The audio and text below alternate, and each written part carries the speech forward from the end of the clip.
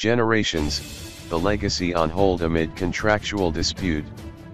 The SABC has announced that Generations, the legacy will be off-air for a month, amid reports that the soapie's producers are in a contractual dispute with the broadcaster.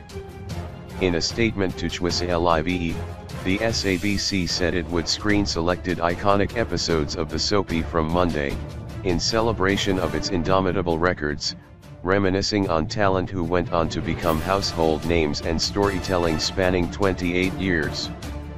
However, a Sunday World report said the decision was made to cover up the fact that no new episodes were being shot and to buy both parties time to settle a dispute.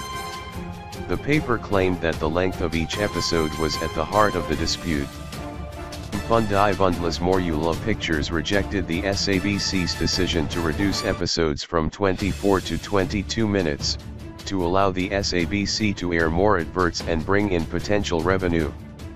2 minutes of 24 minutes might appear a drop in the ocean in the eyes of an ordinary person, but if you look at those minutes per month, it's exactly 40 minutes, so the producers stand to lose a lot of money if they agree to these new terms and conditions.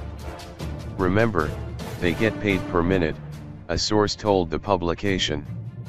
In the meantime, the SABC will screen episodes featuring Archie Moroka, Kenneth Mashaba, Carabo Moroka, Julia Motine, and Glenn Magesis.